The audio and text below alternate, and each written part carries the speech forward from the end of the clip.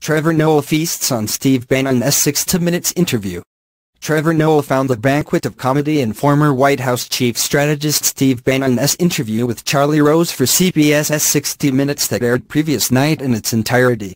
It was a rare TV interview for the Trump strategist who has largely stayed in the shadows and who got ousted in August.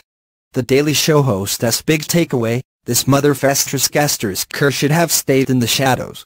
That segued to clips of Bannon telling Rose the Republican establishment is trying to nullify the 2016 election. The Catholic Church needs illegal aliens to fill their churches. Bannon rhetorically wondering about those who protested the neo-Nazi rally in Charlottesville. Where does this end? In taking down the Washington Monument? Bannon also insisted he does not care about the mainstream media, which was pretty rich given that he was saying it to Charlie Rose on CBS's 60 Minutes, which is about as mainstream as you can get. It's like Donald Trump took dump while tweeting and then wished for that dump to be a real boy, Noah marveled. While the interview was not particularly eye-opening, it did confirm who we all thought he was, Noah said, a radical nationalist who believes Trump will be instrumental in tearing down the establishment. During the interview, Bannon showed how all in he was on Trump while talking about the October surprise when WAPA published a 2005 of then Celebrity Apprentice star Trump boasting to access Hollywood host Billy Bush about grabbing women by the P***C. Billy Bush Saturday was a litmus test, Bannon had told Rose. When you side with a man, you side with him, the good and the bad.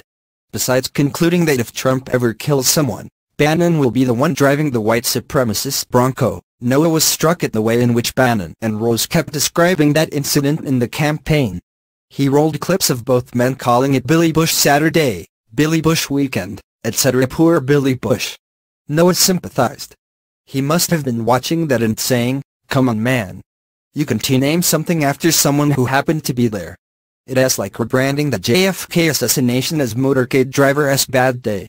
In the interview, Bannon did not budge in his opposition to immigration, telling Rose America is built on her citizens, and dismissing Rose's observation we all are immigrants as leftists driveled at us beneath Rose.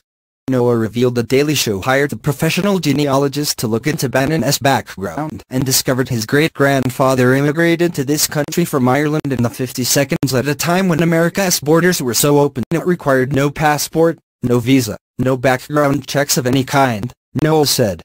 Steve Bannon's great-grandfather was a dreamer and his great-grandson is a fester's king nightmare.